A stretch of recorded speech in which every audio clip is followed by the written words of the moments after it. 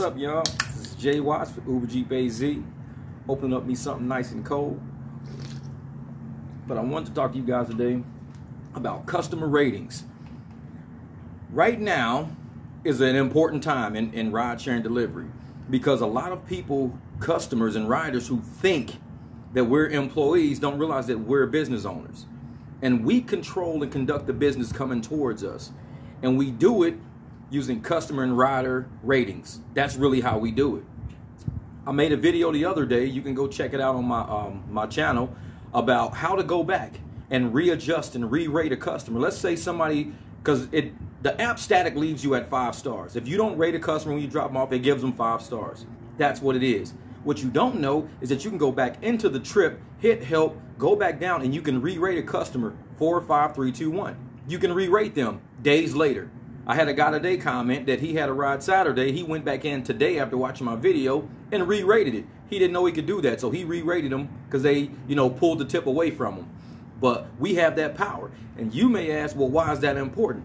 It's important because you can go through your app settings and you can set the type of customers you want in your car. The lowest you can go is, the lowest you can accept is a 3-star rated passenger. And the highest you can go is, 4.95 star. They give you minimum levels to set.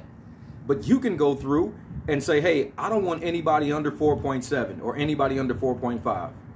So if you're around somebody who has a 4.2 rating, they're not going to show your car as being available for them because their rating is too low for what you have your phone set at. You're conducting the type of business you want coming your way.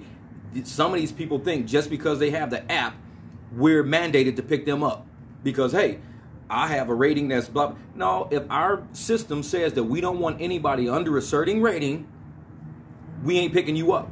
That's just how we don't even show up on your app.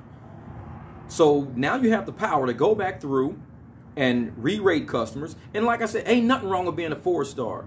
When everybody starts out, everybody's app is set at the minimum driver you're picking up is a 4-star. Even my app says the minimum I can pick up is a 4-star. I can go through and adjust and I only want 4.5 and up. I usually do that when it's late night. When it's late night, I'll go adjust higher because I don't want no low ratings in the middle of the night. 2, 3 in the morning, I don't want a low rate rider. Just because they probably gave too many people headaches already and it's too late at night to be dealing with that. So you can go through and change it.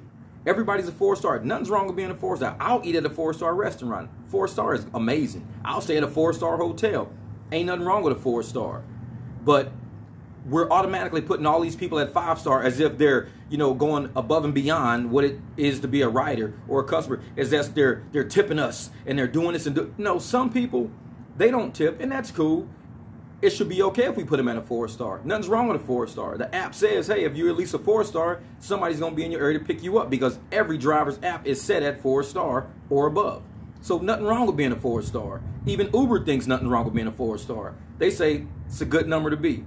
But we're giving, 5 stars to people who are tipping us $10, but then we're also giving 5 stars to people who ain't tipping us at all. Then we're giving 5 stars to people who are retracting the tip, thinking we can't control the system. But we can. My videos show you how. And that's why I used to be an accountant, and a lot of people know that. I go through systems. I've been doing that my whole life. Done it my whole life.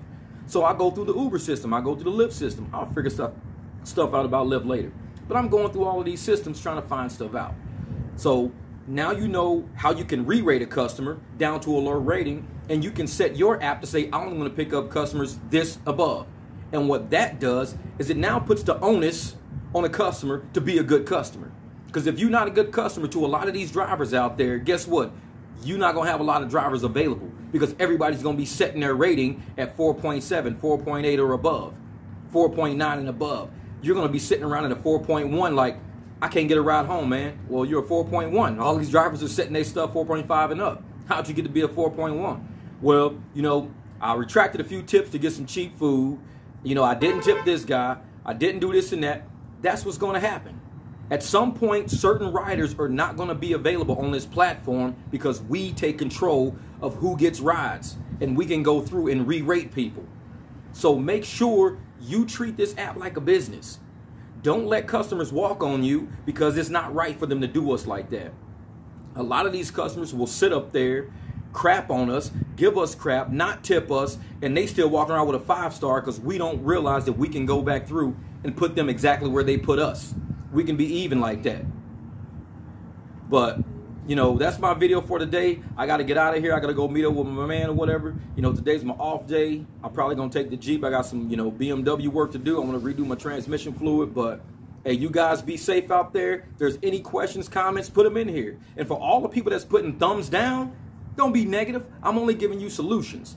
People put thumbs down on these videos because they don't like the reality of what's happening. The reality is we are not employees. We are business owners. We and Uber and Lyft, DoorDash, we're all in this together as business owners.